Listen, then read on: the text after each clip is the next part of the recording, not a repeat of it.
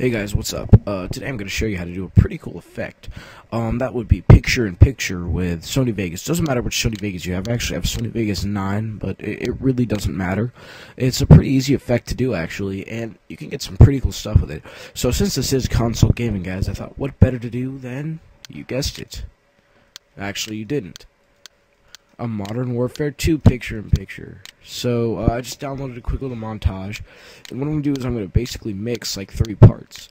So I was thinking the top left hand corner, you could have like the intro, and then you could have like in the bottom right some shooting, and like as the main picture you could have the cool effect the guy did at the start where he showed like a camera like in free motion around the stage, and then change to first person, which looked pretty cool. I bet you could actually do it where you could have that effect he did where he was in third person, showing him like as an angle, and then you can see him from actual first person. You know what I mean when I go into the video. So to start off, you're going to want to have 3 video tracks and 3 audio tracks. Since I opened that file, it already automatically makes 1 video track and 1 audio track. So you got to make 2 more video tracks and 2 more audio tracks. And you want to have it so the layout for it is video, audio, video, audio. And it's not showing that right now. It's video, video, video, audio, audio. So I'm just going to move this up to the first layer. And I'm going to move the video down a bit. And move this up here. Oops, hold on. And there we go. Okay, so now we have video, audio, video, audio. You know what I mean? Now, what you want to do is, I'm just going to make this a bit smaller just so you can see what I'm doing. Okay, so I was thinking for the first part, and I'm going to change this to preview draft recorder. That's like, that's the worst quality you can get the preview to be. So it looks horrible, but you know, it's not going to be like that when you render. So I was thinking for the first part, you could have just the introduction like this guy has here. So you split the clip there and leave that there. Now for the second part, I want to have this cool effect where here I'm just going to play it for you guys a little.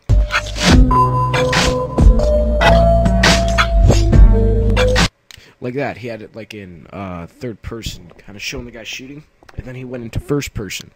And he actually, the third person camera flying around was actually done outside of the gameplay, and he tried to replicate it. So anyway, I'm just basically going to have that.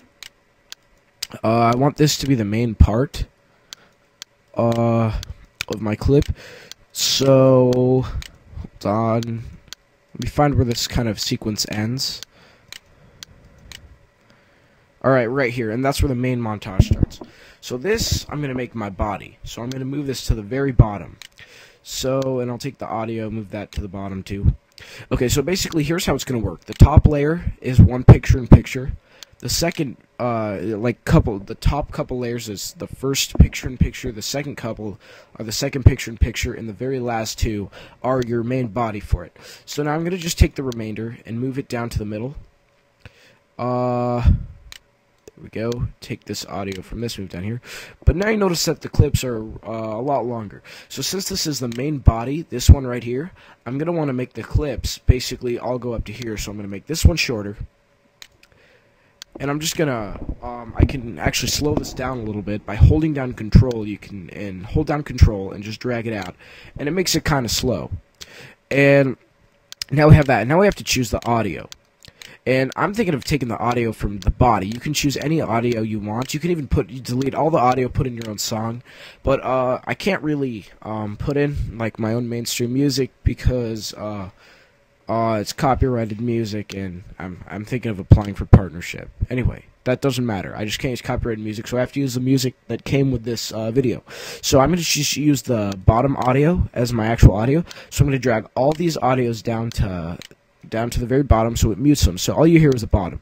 Now when you play it, you notice all you see is the introduction. It's very slow. 1, because I have my recorder on, and 2, because like, it's just trying to play so many clips at once, even though this one's on top of all. So as you can see, all we basically see is the logo. That's all we see. So what we got to do is right-click the first one, go to Video Event, Pan/Crop, and actually wrong way, and just basically drag this out a lot.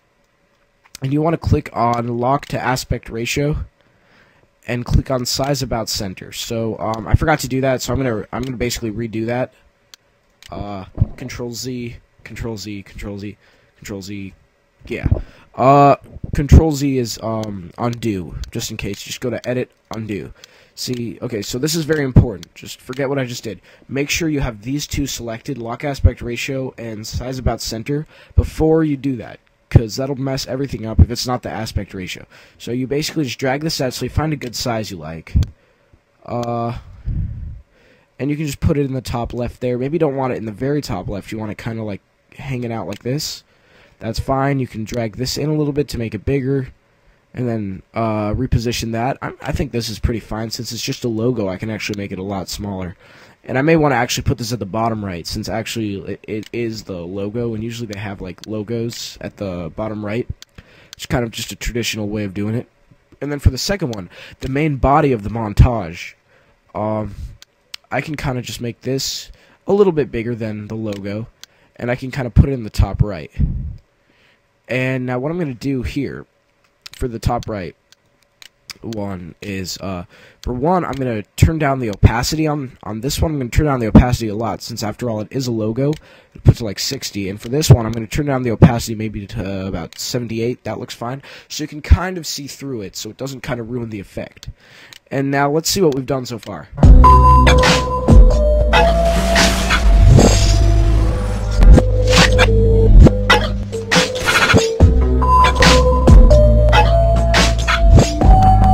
Okay, that looks horrible. It's not gonna look like that when you render it, but that's because I'm getting about like probably less than a frame a second. It's because I have my Camtasia going, and I'm at 6 minutes, so I gotta kind of wrap it up a little bit.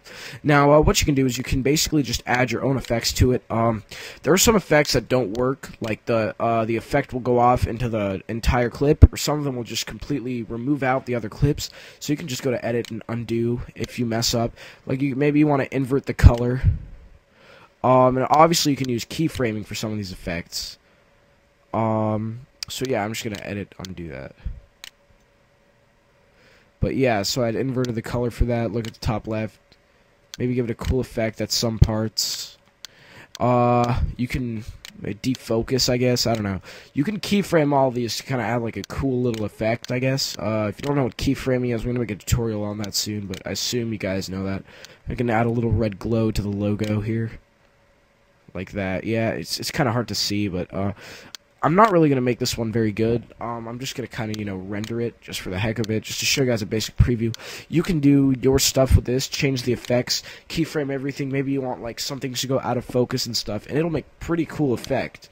It'll make people want to watch your video over and over again to notice each individual picture-in-picture, the amazing editing you put into each layer. So, there was one, I'm trying to find it. It's like a border. I'm trying to find it. Alright, there it is, border. I like to use the blue border on these, and it makes it look kind of cool. Like that. But as you can see, it kind of messes it up. This is what I'm talking about. It makes a border over the whole thing. But, you can position the border and keyframe it so it kind of doesn't, like, take up the whole thing. Just put, like, a border over the whole thing. And, yeah. It doesn't really work very well, but that's kind of a cool effect. So, I pretty much got to wrap it up here in about 15 seconds. So thanks for watching this little tutorial. I hope it helped you guys. So please take a second to subscribe if this helped you, and thanks. Goodbye. More coming soon, so please subscribe. Bye.